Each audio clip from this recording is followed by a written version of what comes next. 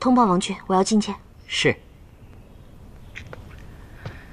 批完奏折，本王也要去慰问一番。王君，九夫人求见。哦，快去。宣九夫人。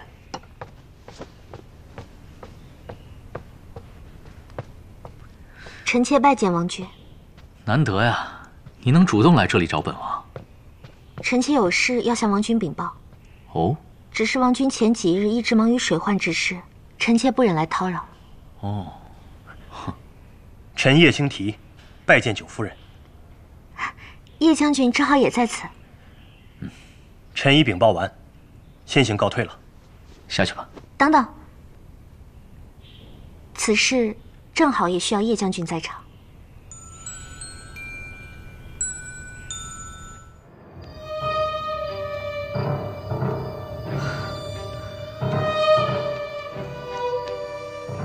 王君驾到！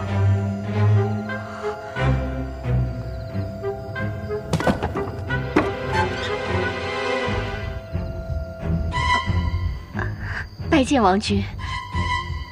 哦，还没睡啊？是。婉婕妤见到本王，很惊讶呀。哪里，臣妾是惊喜。进去吧。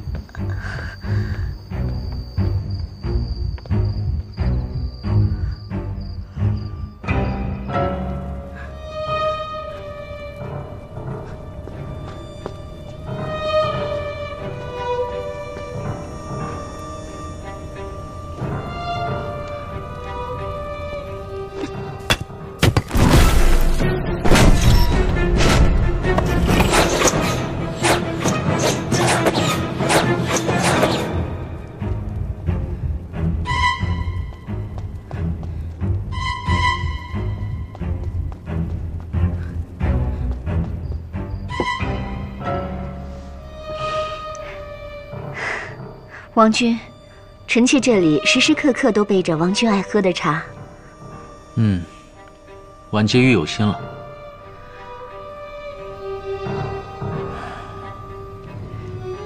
九夫人和本王提过好几次，说要来探探你的病，可惜本王一直不得空。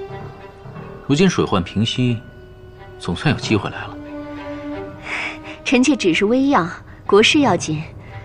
恭贺王君消除水患，海晏河清。身子如何了？臣妾已经痊愈了啊！之前还去探望过姐姐2次，只是不好打扰王君。啊，对了，臣妾还收拾了一下婉云宫，收拾出来一些衣物，已经送去国库，希望为赈济救灾尽绵薄之力。很好，仁慈心善。婉婕妤识大体啊！妹妹着实心念着百姓，之前还让我向王君建议，拿出国宝灵璧石来做祭祀大典，以此消除水患呢。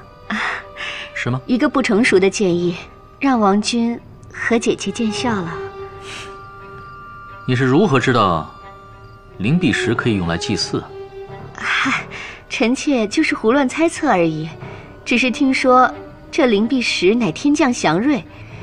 因对灵璧石所知甚少，微微有些好奇而已。哦，果真如此，那就好了。王君这是何意啊？臣妾不解。对了，妹妹身边那个贴身宫婢呢？以前一直看她跟随在妹妹身边，今日为何不见她呀？姐姐说的可是林香吧？我今日让她出宫去置办一些衣物。可是不知道为什么久久未归，我也正着急呢，刚才还在后院等他。你真的不知道他去哪儿了？臣妾真的不知啊，王君，是不是林香出了什么事了？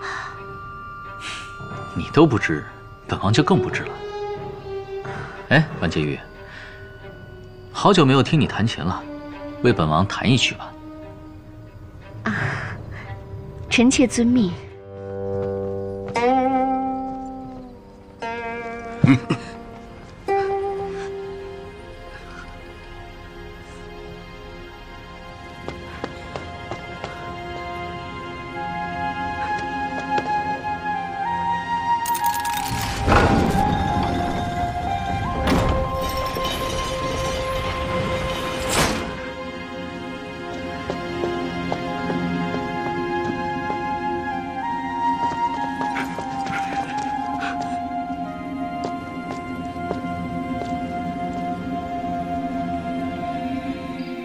才到一半，怎么停了？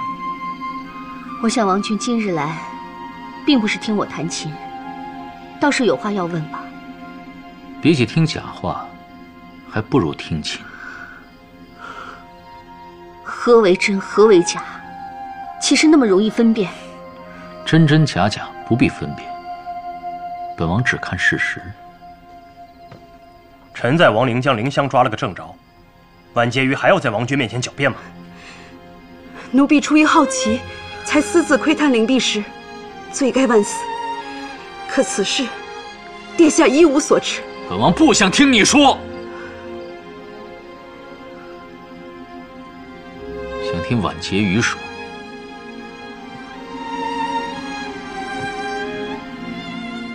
王君心中已早有判断，还需要臣妾再说些什么呢？想必当初九夫人不能自证清白的时候，王君也认为她说的是假话吧？人已经带来了，你还自比九夫人？王君，没关系，我来说。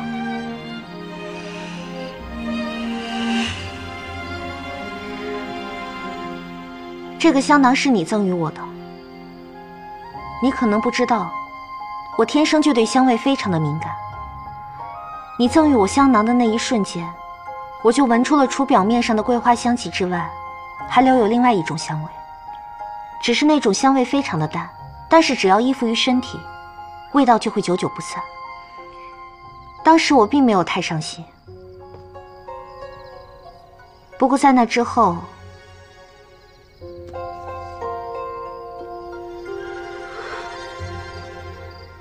这支箭是按到机关里射出来的。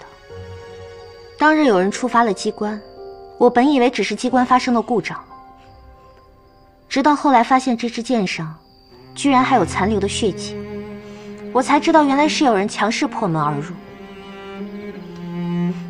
因为不知道是谁，所以我就只能不动声色。直到那日你去探望我，提及了灵璧石，还有这个废纸团。不过你很聪明，看过纸团之后，你并未拿走，而是放回了原处。不过，你大概可能不知道，每个人揉纸团的方式都不太一样。后来我仔细观看这纸团，才发现其中的端倪。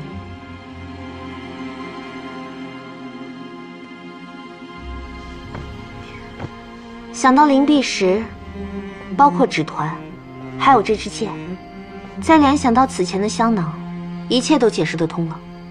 处心积虑想要盗取灵璧石的人，就是你和凌霄。